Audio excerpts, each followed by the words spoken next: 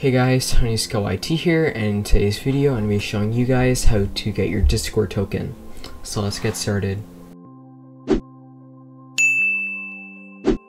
First, what you want to do is make sure you are logged in on the account that you want the token of. In this case, it's this ghosted guy. So from here, what we're going to do is click F12 or CTRL+Shift+C, and we're going to see this little icon right here. That's the More Tabs button. We're going to go to Application, and we're going to see discord.com. Make sure you have the device toolbar enabled by just clicking right here or doing CTRL+Shift+M.